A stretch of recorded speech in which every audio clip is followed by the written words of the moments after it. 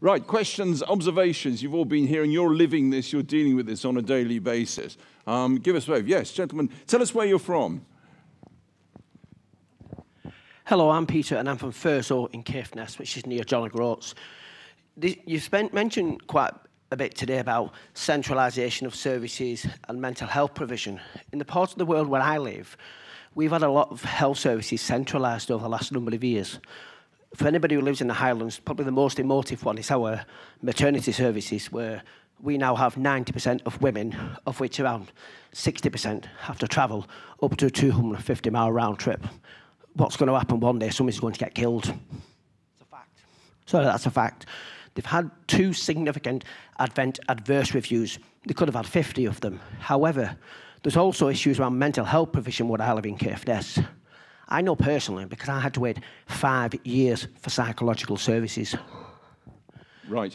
Let me just stop you there, because I want to get through as many as we can, but put that to the panel. Obviously, you're not in charge of health service provision in these locations, but the centralisation of services for your communities over there, North America, and for these islands here is a huge issue, isn't it? Yeah, and it's, thank you for raising that point and your personal point too. It's something that links back to a point we found across the UK, that people are experiencing remoteness as a process that's happening to them. So they're not changing anything in how they're living or working, but it's happening to them because of this centralisation of services, coupled with a reduction in transport, coupled with ineffective broadband. So it's a layering of factors. And what we tend to do is compartmentalise things. And different parts of the system are under the management of different budgets. So we tend to think that they have, they operate separately. But for people living with them, they don't operate separately. We don't operate in silos inside. So they're all meshed together: housing, transport, health, and so on. So that's why people are seeing remoteness happening to them. And it's something that they're feeling they're having an increasing loss of control over. Right. So waiting 5 years for something is, I'm not diminishing your experience at all, but it's not atypical. And I can only describe the 5-year wait as barbaric. Yeah, absolutely. But the same kind of thing, the centralisation of services, is the same in your parts of the world as well? We're seeing this across the world, right? Yeah, oh, for sure, and it's just becoming so limiting for the rural communities that are kind of fighting for their voice when, especially in terms of, mental health support and access to, any kind of service in that relation, but also there aren't many places that would have maternity wards or other things like that, and it's getting to a point that women are fearful for that moment when maybe it is time to start a family, and it's just not feasible to live in areas sometimes when that's not an option. Yeah. Right. Certainly one for... But for very briefly, because I want to get as many questions as possible, yeah? One final thing.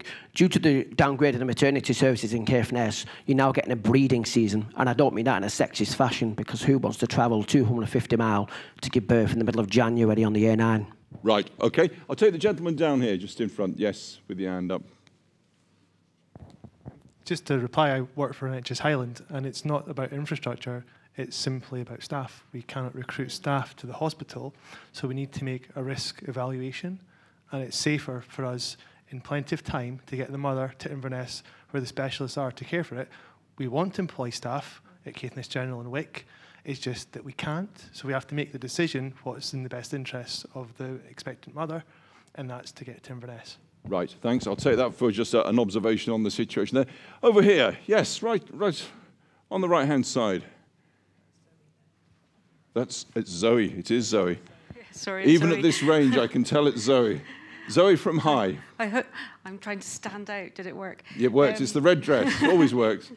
I just wanted to ask a question, possibly of Suzanne and Rebecca, which was, can you give us any examples of the connection between social cohesion and being connected and being part of improved service delivery? It's one of the themes we're interested in today. So I just wondered if you had any examples. Right, joining it up, social cohesion, connectivity, actually relating into what you guess, something practical, actual delivery of services, making things better. Sorry. Yeah, I don't want to steal my thunder for this evening, Zoe, so I won't tell you. But they're not all coming to the dinner. You can. Yeah, you have to come to dinner. But you know, one of the things that I've realized in my work, working with very small communities, is people do what they have to do to keep the lights on, to keep the community running. They don't feel like they're special for that. They don't feel like they're an expert for that. They're doing the thankless work that has them up in the middle of the night. And one of the things that I think has been so incredible, though, in order to deal with some of these complex challenges, is to have the confidence of being resilient or being a change maker, and in some ways leaning into the label of being a leader. And I have found, we found in our work at the Island Institute, that the more that we can create that cohesion between communities, where events like this point to all of you as leaders, all of you as the ones leading the way. What you're doing in your own communities, you may feel, is thankless and is quiet, but it's so important that these people on the ground, all of you, our colleagues in Maine, feel supported, and that they can support each other. They're not alone. What they're doing is significant, and they do have significant expertise in terms of solving problems. So that's one of the ways that I feel like, just by giving people a peer network, somebody that they can call that actually shares the same lived experience or similar lived experience of having to deal with these issues, doesn't make you feel so alone as much and isolated. And it's been huge to create that sort of colleague network for communities on the coast of Maine. Right. Rebecca. Similar to that isolation piece, is so often in rural communities, you are head down working on what you're trying to address, and then maybe sometimes people feel that the other issues they may be passionate about aren't being addressed fully, but when you offer that connectivity piece of bringing everybody together, it's massively beneficial. So, for example, throughout Nova Scotia, we've now started these community enterprise tables where, you know, quarterly people come together just to discuss what's going on in the local area, because there can be somebody that you've driven past their business time and time again, but never actually gone in to hear what they're doing. So that's been something that's incredibly valuable, as well as for the younger generations, is recognizing that they are the future. There's that connecting piece and that mentorship piece that has been really beneficial, and economic development agencies within the province have recognized that and put in a lot of programs in place to make sure that people are communicating and understanding, you know, what opportunities are out there, what are people doing already, how can you get involved. That's been really valuable. Sure. I know you're bursting to get in. So a quick final point, yeah? I know Zoe didn't want to hear what I said. No, she's pretty plain about that. Yeah.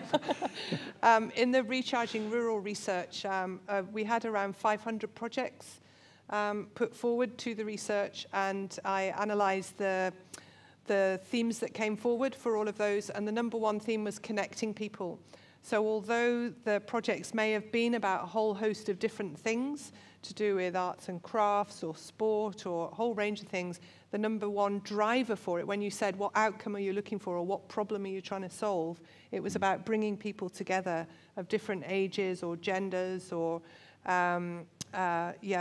different interests, but it was about creating a point of connection. Right. Let's take off. I think you can squeeze in. The clock's ticking away. Maybe a final question from the centre. We haven't visited you guys down here. If anyone there has a question. If not, we'll throw it right open. What is it about that side of the room? Yep, over there then.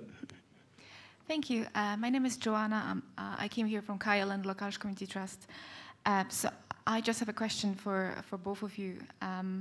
And I wanted to ask, what support models exist in your countries for communities, and whether you think that they are sufficient for your communities?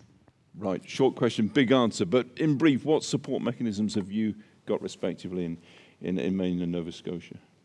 I mean, there's a broad range depending on what your focus is, but the support mechanisms currently would be a lot, I think, not to focus on the negative, but we have a lot of startup support for entrepreneurs that are starting up businesses, if that's the lens that you're looking in terms of people using business as a way to address community needs, which is where I focus most of my attentions. But there isn't always the most support for progression and developing businesses once they reach that 5-year mark. Like, how do you sustain that? So that's something that we're missing, but we have quite a few supports in regards to hiring practices, business support, and we have a great regional enterprise network that offer kind of client support to any organization that's looking to develop in a rural region. Yeah. Great stuff. Alas, we're going to have to leave it there, but notwithstanding Suzanne's desire to keep a powder dry for this evening, I think you've done that. And thank you both for making such a long journey to come here, and yourself, Sarah, as well. So our panel, Sarah, Rebecca and Suzanne, give them a round of applause. Thanks very much.